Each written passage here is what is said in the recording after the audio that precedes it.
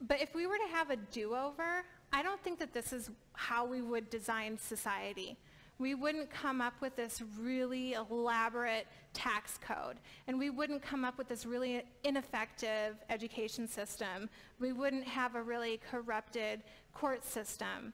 And I don't think that we would place anywhere near as much power in the hands of representatives as we do. I don't think that if we had a do-over, this is how we would design our society. Governments and sovereign people all over the world are trying to find a way to change our social structures or our societal structures, but we as the citizens who will be effective are left out of the conversation. When are we going to say, finally, that we're paying attention and we want to say, we want to have a seat at the table? So I guess that's my question, is when are we going to accept responsibility and say we want a seat at this table? We want to have a say in how our future is going to roll out before us, because there are people in governments, heads of corporations, all over the world that are deciding this stuff right now. And we don't ever get to hear the conversations, we don't ever get to hear the proposals, and we're not ever exposed to what the possibilities are. So I think that's where I want to end it. I want this talk tonight, I want to establish that we need to start demanding more of a seat at the table. So if y'all like that, let's call it good. Okay. All right, now I'm done. Okay. So what do you think? Does that, it's a lot when you think about our reality structures, the possibility that our reality structures could be changing right now, and we're not even aware of it. That's something that really kind of doesn't rub me the wrong way, but it makes me feel like, where have I been? How come I haven't been paying attention to this? And it makes me feel a little bit guilty that I didn't know that these types of alternate societies have been being designed and I wasn't paying attention. Does anybody have any feedback on that? No? Her brain's thinking. Yeah, I'm thinking. Yeah. I'm wondering, like, what would a seat at the table even look like? You know, something that I've been thinking about for a long time, you know, every bill, every piece of legislation that's passed, every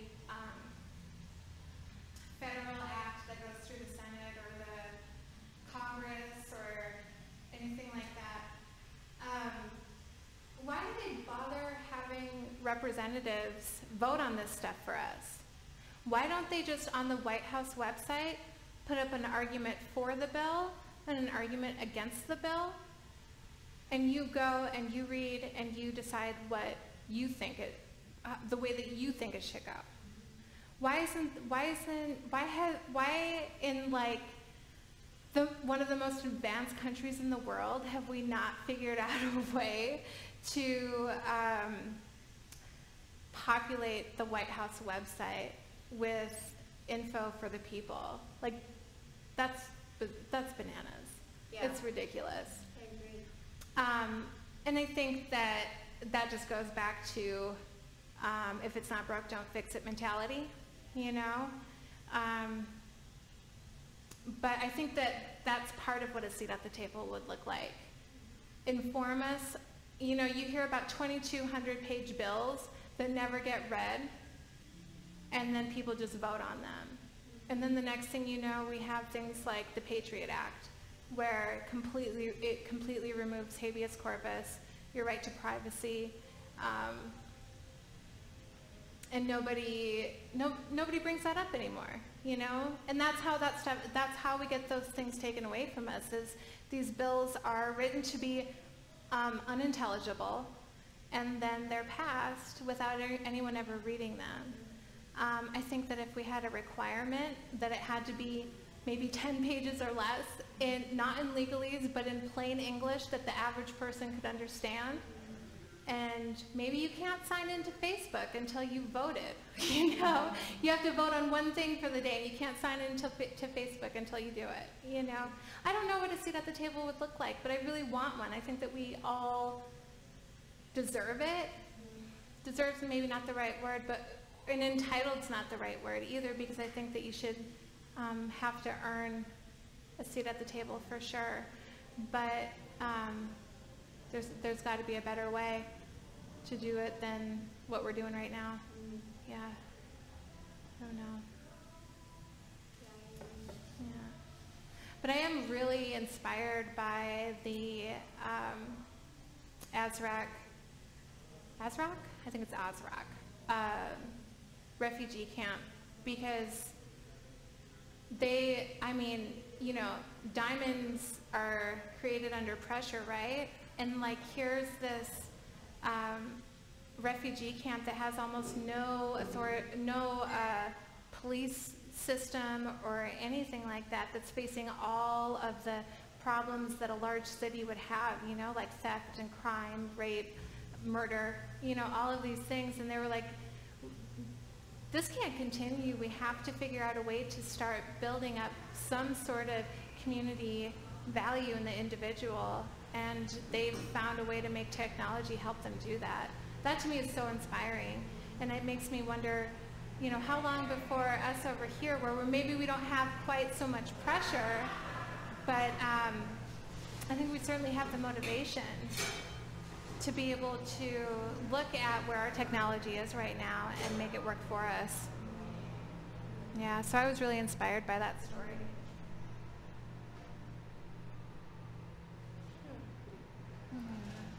So lucky to have what we have here. Huh? I said we are so lucky to have what we have here versus living in a refugee camp. I Being know. a woman in the Middle East. I know, and here we are on a Monday evening, drinking beer and enjoying a really nice conversation, you know? And that camp was 35,000 people, I believe. There's one about 50 miles to the northeast of it. I can't remember the name of it, but there's 130,000 refugees in that camp. And we just have no reference to what that kind of life is like here. Yeah. I think that maybe as an American, like, our tendency is to feel guilty that we have it so good. But I don't feel guilty, but I do feel very responsible. I feel like if we're starting so far ahead and these people are at such a deficit, it makes me feel very responsible to help. Maybe not necessarily help these individual refugees, but to help change what's causing it in the first place. It makes me feel really responsible. Yeah.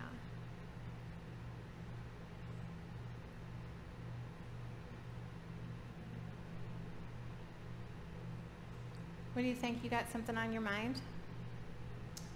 I'm just kind of thinking about, I'm wondering how the refugees and the blockchain, like, because that's currency, but it's also a way to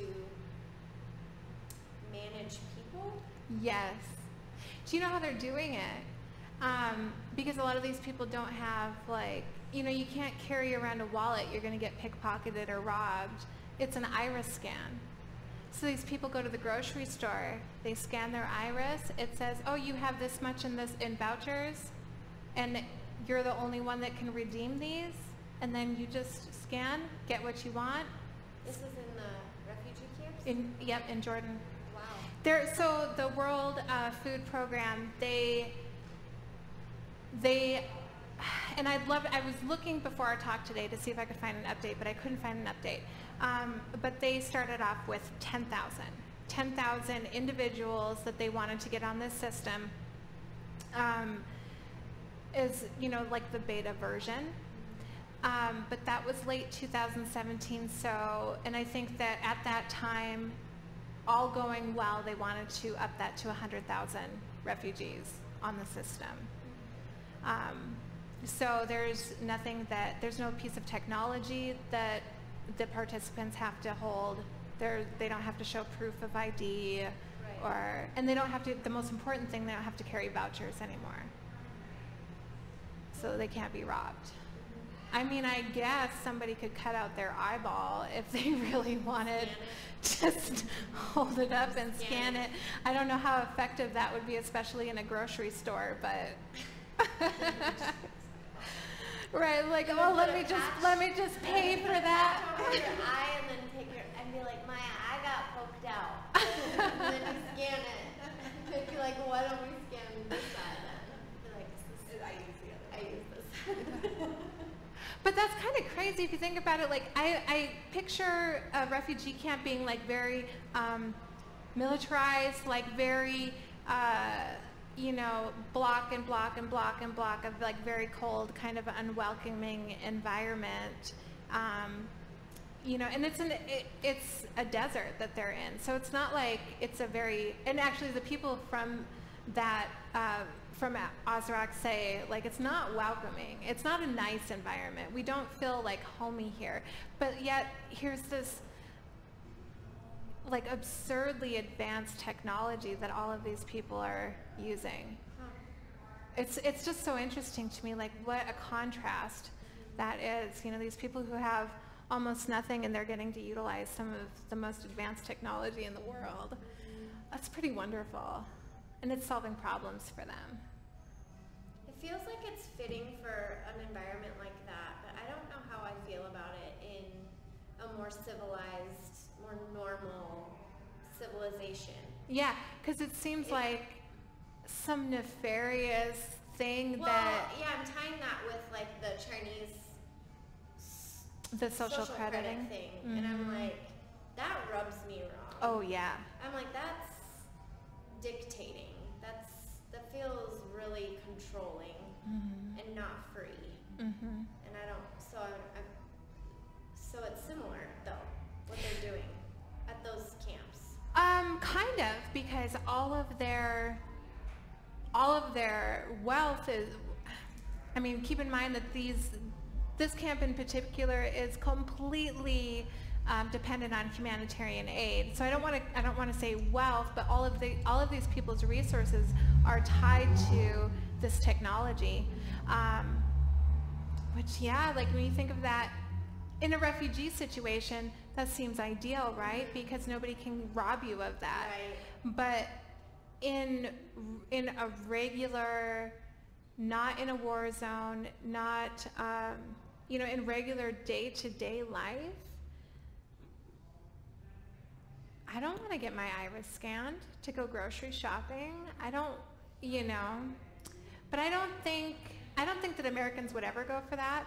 Honestly, I don't think that they would. I think that it's too total recall for them. It's too, like you said, government control for them. And Americans are so anti-government control that I don't think that anything like that would ever fly. Do you remember when the Nexus guy, his name was Chris, he came to town and he was pushing that Nexus pay with your finger? I remember like telling him, he came in for a haircut, and I remember telling him, that's not gonna work. That's not gonna work in Rapids. And he's like, oh no, people are really responding well to it. And I said, well, yeah, the shop owners maybe are. But when you've got people who are coming up to pay for their stuff and you want them to register their fingerprint, well, that's not gonna fly. And it didn't. It didn't. He made a real go of it. He told me something interesting though, and it stuck with me ever since. I said, why in the world, because he actually was working for, the company Nexus came from Czechoslovakia, And I said, why are you in Rapid City, South Dakota if you work in Czechoslovakia? That doesn't make any sense to me. And he said, if it's well known in marketing, if you can make something work in Rapid City, South Dakota, you can make it work anywhere. And I said, shut up. Shut up. Why? And he said, because it's your demographics. You have a very wealthy population and an extremely poor population, everything in between, and almost every minority. And I just thought that was interesting, and I never forgot that he told me that. Yeah. But so I'm with you. I don't see Americans going for that kind of high grade biometrics, being tied so tightly to what we would consider social credit or even our finances. No, I don't see that ever happening. Yeah.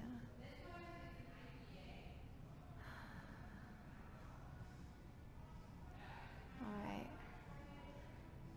I think we're all done. You think we're done? Yeah. I got off my chest what I had to get off my chest, for sure. Okay. Good. Interesting for sure. You can stop the recording. Oh, that's right. Next week, I'm going to tell you guys a story. It's kind of an epic story. It's a little bit, it has some romance, and it has kings and conquerors, and it's a true example of how what you decide to participate in can not only change your reality, but also change the reality for millions and millions of people. Not just now, but farther into the future than you could ever imagine. So that's what we're going to do next time. I'm going to tell you a story. Yeah. All right. Thank you, ladies, for coming. Thank you.